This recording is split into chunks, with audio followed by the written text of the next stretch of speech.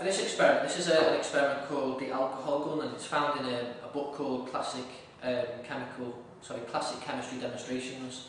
And what we did is we made the actual bottle, which we'll talk about later on as to how it's actually produced.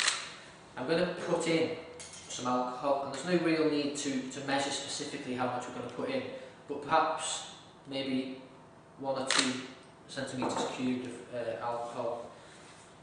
Put the lid on,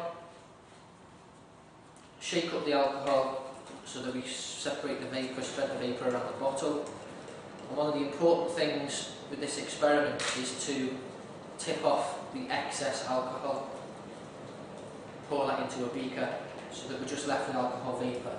So pour the alcohol out of the bottle that's excess, put the lid back on, so we've now got alcohol vapour in this bottle. Make sure the cork is in there but not too hard, otherwise it won't work particularly well. And then secure the bottle in a clamp stand.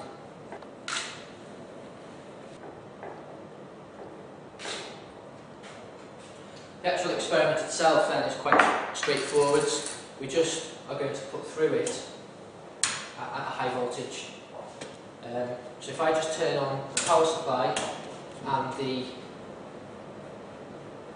actual plug, turn it back off, and that's the alcohol.